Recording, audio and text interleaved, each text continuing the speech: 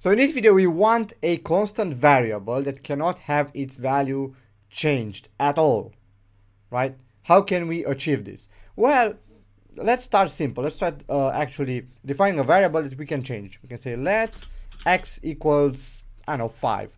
And then we can say a simple console log, right? We can say console log x.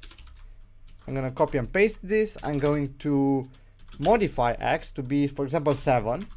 And if I run this, well, simple enough. We got 5 and then we got 7. So it did change. Cool. Now we want to change this so that we cannot actually modify the variable x. To do this, well, it's fairly simple, right? We just change this to const. Right? You probably know about it already. So if we change this to const and we say, and we try to run this, you'll notice that we get a type error that says assignment to constant variable. So we cannot actually change the variable itself. All right, so that's really nice. So far, so good. We got a variable that has the type number that cannot ever be changed. Can we do the same for strings? Well, if I change this to a string, so say test, and then I'm going to change this to testing. Well, same thing happens. We get the same error here. Okay, so really nice. Basically, we can have every single type in that variable and have it never change, right? Let's try with an object. Okay, so if we try here. Alright, so here I have a constant variable that is assigned the value of an object, right? It has a name and an age. Simple enough. If I try to run this, well, what do you know? I get the same error. First, I'm printing the object here, but I'm gonna get the same error at this line because I'm trying to assign to a constant variable. So that doesn't work. So that's really nice. We got a constant variable. What happens if I, instead of doing this, remember here I'm creating another object and actually putting it on top of the existing one. What I really want is just to change it. Just change, for example, what if I want to change the age? Right, so if I say here x dot age equals, I don't know, 29. Well, if I try to run this, whoa, we actually didn't get an error and the age changed.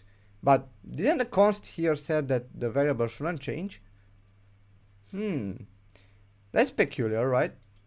Well, actually not. Why can we actually change the age and not change the whole object? That's because that's how the const keyword works, right? It guarantees that the x here is always going to have the same object in it. It's going to always be the same reference, right?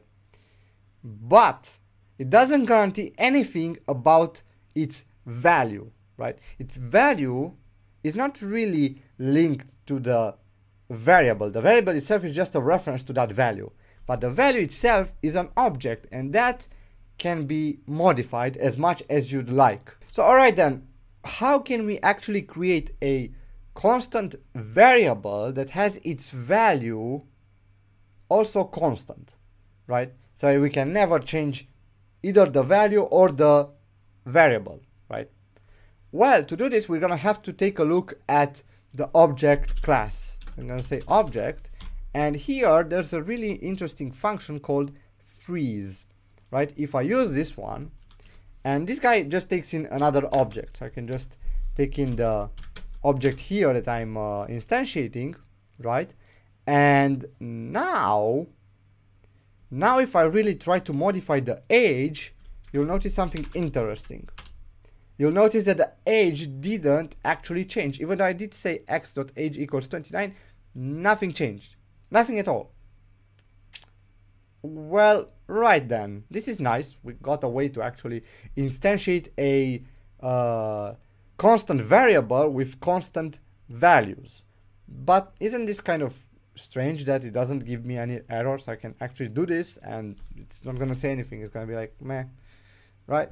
So how can I actually fix it? If you read the docs carefully, you're going to find out that the object that's been freezed, if you try to modify it, it's going to throw an error, but only if you're using strict mode. So if I try here to use strict, so use strict inside my JavaScript file, and if I now try to run this and actually modify our freezed object's age, right, I'm going to get an error, and that's not because of the const keyword.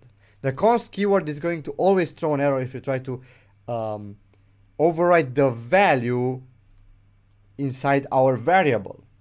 No, we're actually changing the object itself, like a value inside the object. And since this has been freezed, now being in use strict mode,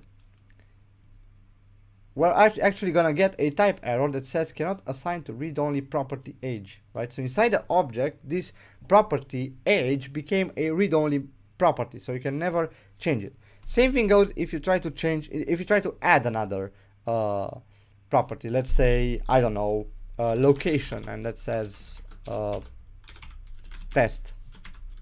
If I try to run this, you'll notice the same thing.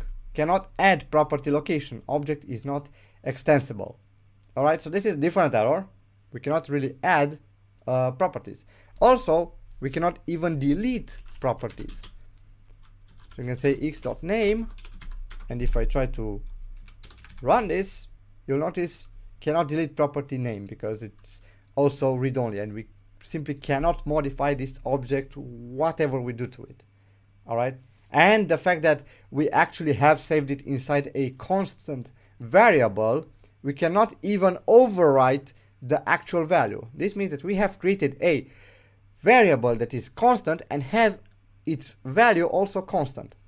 The really cool thing about this object.freeze is that it also works with arrays. You can do the same thing by just saying, let's say 1 and 2, right? If I try to, let's say x of 0 equals 15, if I try to change it, same thing, I get an error because it says that the read-only property, this time 0, because that's what we're using here, is, well, it's read-only and we are trying to assign to it. And the same thing happens if we try to actually modify the array by pushing a number into it, right? If we try to do this, we're gonna get the error cannot add property 2. Basically, you cannot add a an element with the index 2 to our array, but not because we have called the push function here. It's because the push function is trying to add that to the array and it doesn't allow it, right? One more thing to note here is that this object.freeze actually just freezes the highest level object, basically just this enclosure and its properties. If I try to create another object inside this, if I say obj has the value another object that has, let's say, the property a that is 1. Simple enough. If I try to change this obj, so if I say obj equals another object, for example, b that has the value 5, right? If I try to run this, I'm gonna get an error because obj is a property of our freezed object and it's read-only.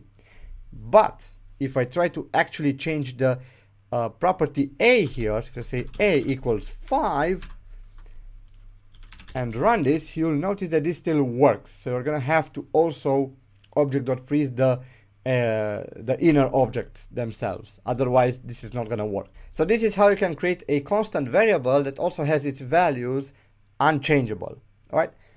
Thank you guys so much for watching. I hope you got something out of this video. If you have any questions, leave them down below in the comments. And see you guys next time. Take care.